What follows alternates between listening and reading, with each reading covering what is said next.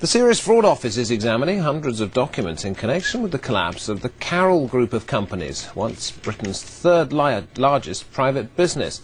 The former multimillionaire head of the group, Gerald Carroll, claims the documents prove he was the victim of a massive fraud. He's now bankrupt and has spoken for the first time about his claims to Sky News.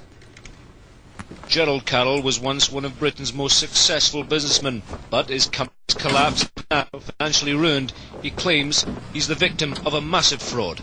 This is, beyond any reasonable doubt, the biggest criminal fraud heist in British history.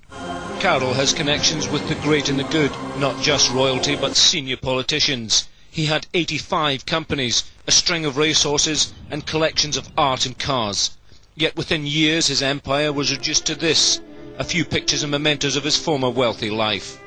Now the Serious Fraud Office is studying hundreds of documents which Carroll believes proves his business collapsed because of systematic fraud, not, as some argue, the recession.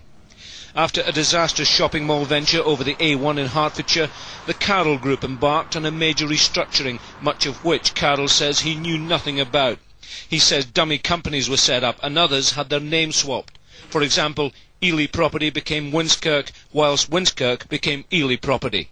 I thought I had a grip of what was going on.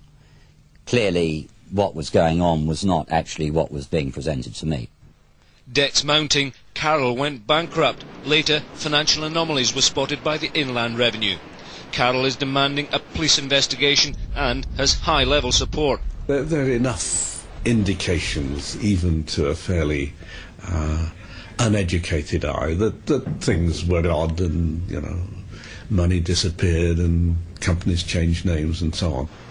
Scotland Yard is now waiting for the Serious Fraud Office to complete its deliberations. Meanwhile, the collapse of the Carroll Group remains one of Britain's most enduring business mysteries. Jim Gilchrist, Sky News. And the full version of Gerald Carroll's story can be seen on Saturday. We're showing it twice on Sky News, 1:30 and 8:30. It's called Riches to Ruin, presented by Sky News political editor Adam Bolton.